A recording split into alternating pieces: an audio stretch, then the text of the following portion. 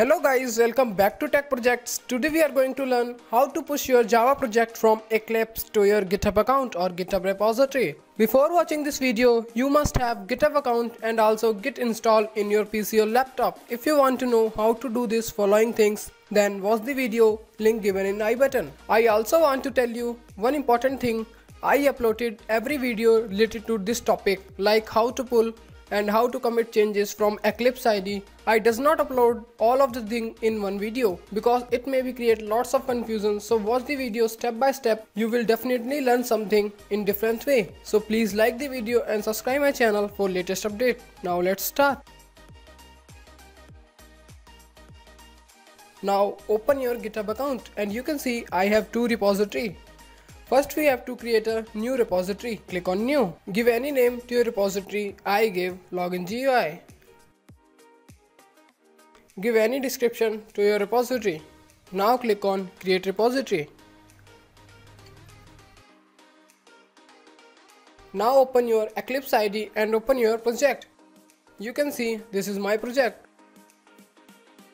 I show you by running whether it is working or not.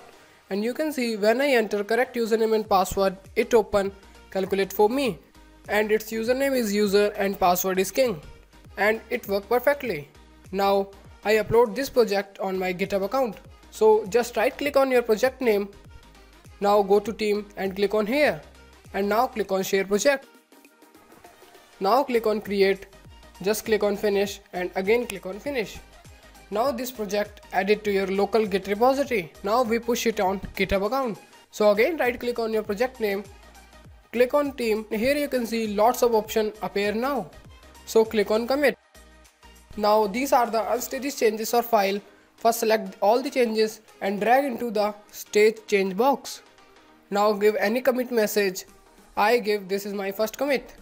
And the commit message is compulsory. Now click on commit and push. Now most important thing, if you push first time from your Eclipse ID, it automatically fetches the URL of the link of your GitHub repository. But when you push second or maybe we can say after first time, then the old URL is appear in the URL section. So you must have to change the URL. So for this, go to your GitHub account and copy the URL which is appear on the top of the search bar and paste it here.